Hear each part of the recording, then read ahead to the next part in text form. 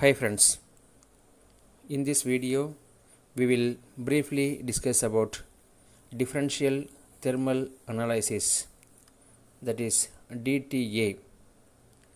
So இதுக்கான instrument DuPont DTA apparatus or thermocouple. So it is employed for both low and high temperature. So parameter measured change in temperature, that is delta T. So இதுக்கான curve பார்த்தீங்கன்னா change in temperature versus time. So principle for differential thermal analysis பொறுத்தவரையிலும் polymorphic material can be measured, that is DTA measure the difference in temperature, that is delta T. Here heat evolved or absorbed between a sample and inert reference material as a function of temperature or time.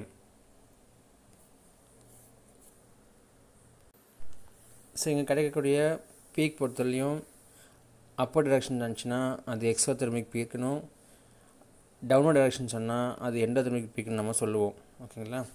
இதில் endothermic peak பொறுத்தவரையும் sharp பீக்காக இருந்துச்சுன்னா இதுக்கு என்ன meaning சொன்னால் change in கிறிஸ்டலிட்டி R fusion. அதுவே broad endothermic peak அப்படின்னு சொன்னால் that means dehydration.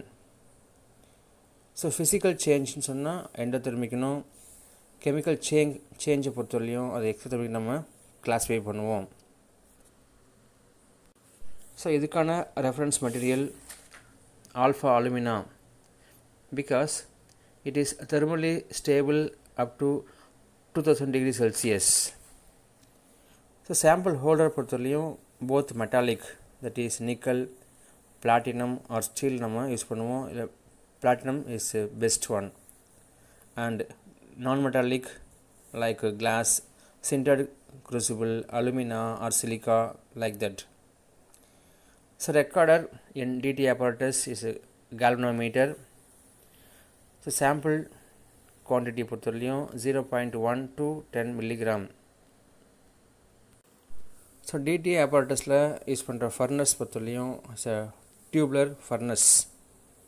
இதுக்கான formula P must be equal to 2.72 km into T1 minus T2 into L by log D2 by D1, where L is a length, km is average thermal conductivity coefficient, D1 is a diameter of the heater coil, D2 is the diameter of the furnace shell. So now we discuss about one example, that is calcium oxalate monohydrate. So in the compound க்கு நம்ம different conditionல, that is carbon dioxide atmosphere, air atmosphere, nitrate atmosphereல நம்ம different conditionsல நம்ம delta T க்கும் டைமுக்கும் நம்ம graph போட்டு அதை நம்ம discuss பண்ண போகிறோம். So first one is in carbon di oxide atmosphere gives 3 endothermic transition peak. That means in first step பொறுத்தவரையும் calcium oxalate monohydrate ஹீட் பண்ணும்போது we get calcium oxalate with loss of water molecule. In second step the calcium oxalate, further on heating we get calcium carbonate with loss of carbon monoxide. In third step calcium carbonate on heating with high temperature with loss of carbon dioxide molecule we get calcium oxide. அப்போ இங்கே 3 compound வெளில போகுது. One is water molecule, carbon monoxide, third ஸ்டெப்பில் CO2 வெளில போகுது. ஓகேங்களா? இது வந்து பார்த்திங்கன்னா இன் கார்பன் டை ஆக்சைடு அட்மாஸ்பியரில்.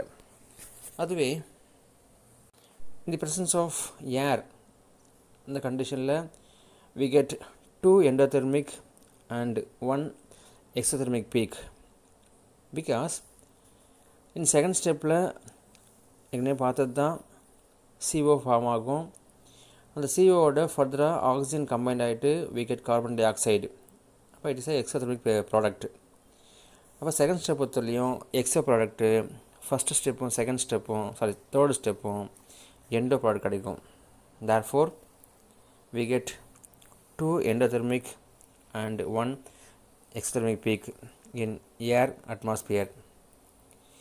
அதுவே in nitrogen atmosphere we get 3 exothermic peaks. So different theories have been proposed in differential thermal analysis. One is Boersma theory. அதுக்கான formula மட்டும் ஞாபகம் வச்சுங்க, ஃபார்முலா வித் எக்ஸ்ப்ளனேஷன். ஓகேங்களா? So integral T1 to T2 delta T into dt equal to q a square by 6 into 2 by lambda c plus 1 by lambda s, where lambda c is the thermal conductivity of the ceramic material, lambda s is thermal conductivity of the sample, a is the radius of the hole, and q is the heat transformation. And second theory, Borchardt and Daniel theory. So 1 by a integral 0 to infinity delta t into dt equal to delta q. Here a is the constant, that is k by cp into d, adukana value. So where d is the density and k is the thermal conductivity.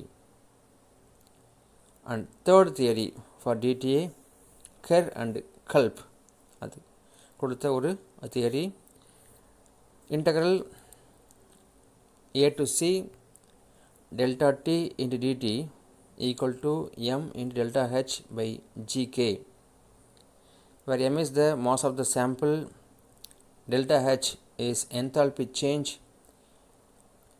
a and c is a integration limit, and g is the constant. Fourth theory for DTA, Lucas-Zwiefke. So cs into pi s dou t by dt into s equal to division, that is div ks, and dou t by dt into s equal to ds del square t into plus or minus as into p comma t by cs. Then finally applications. In DTA instrument were used in all branches, that is physical chemistry, analytical chemistry, inorganic chemistry, organic chemistry, etc. In analytical chemistry, identification of clay and identification of product, melting point, and quantitative analysis. Whereas in the inorganic chemistry, DTA are used in thermal stability. In the field of organic chemistry, to identify the purity of the sample, evaluation of kinetic parameters, evaluation of explosive, evaluation of pharmaceuticals, and evaluation of fat and oils. So these are the some informations about differential thermal analysis. Dear friends, தொடர்ந்து என்னுடைய வீடியோவை பாருங்கள். Video பிடிச்சிருந்தா like பண்ணுங்கள், comment பண்ணுங்கள், உங்கள் ஃப்ரெண்ட்ஸுக்கும் share பண்ணுங்கள். Thank you friends.